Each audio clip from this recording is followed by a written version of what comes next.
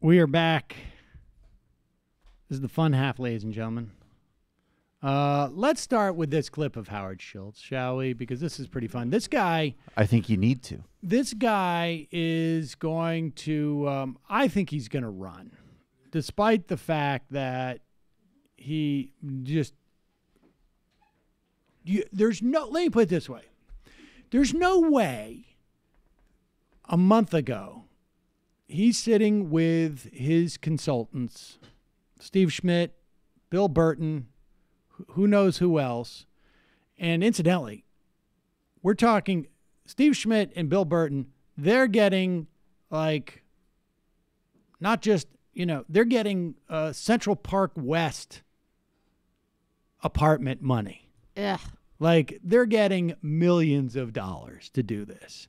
And Bill Burton used to work for, what is it, SDK Knickerbocker? Still does. No, he's on the leave leave of absence. He's the head now, of here's the funny part. Of the Cali office of that This firm. story that came out the other day where people have been going after Starbucks, and SDK is trying to convince Democrats to lay off Starbucks because it apparently, even though Schultz is no longer there, apparently he's close enough that it's starting to pinch a little bit. If the only outcome of this is that liberals boycott Starbucks, that's going to be amazing. That's going to be, sadly, I don't think it's going to be the only outcome, because I think this guy's going to run. And because my point being that 3 months ago when he was sitting around with his incredibly overpaid consultants, there is no way they had a projection.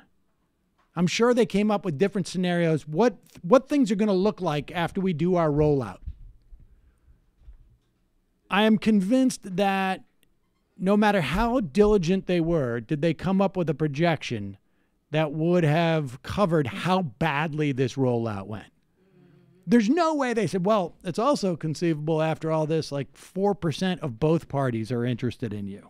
And independents. That we know is not going to happen. The triad. It's not like you're going to go on all these shows and everybody's going to be like universally pan every performance. Look, you're going to be able to go to places like Purdue University at least, and you'll give a speech, and people are going to respond really well to you. In fact, here is that speech.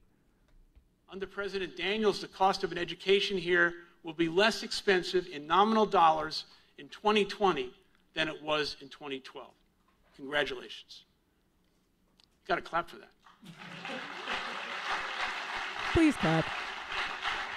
Anytime you use the phrase nominal dollars, you are reaching the heights Exactly. of rhetorical power. 8 years later, nominal dollars. Much harder for you to get those dollars. I want everyone to have the same nominal dollars in that grand future. They're all just, why the hesitation of clapping was? Because it was like, we're all in debt. Right. To It's go like, here. thank you, dude. Also- We're marginally less effed, I guess, using terminology that we don't understand than before. Thanks. Yeah, and we're still experiencing we're between those two different points. Right. Right. Instead Right, of yeah. The people Right, who that's are also sitting in the true. room with him. Instead of leaving this university with somewhere between $60,000 and $120,000 worth of debt, we're going to be leaving this university with somewhere between $59,000 and $119,000 worth of debt. And In nominal dollars. That's right. Actually, Brandon made a really good point about this, though, that a lot of people, like we said last night when we played it, oh, this is his Jeb Bush moment, but it's not, because it's the difference between a cocky billionaire schmuck, because he's saying come on, that's good, do it, versus the I've been totally beaten down by life and my family and my mom and my brother, and I'd appreciate a clap. So he's still Clap for that.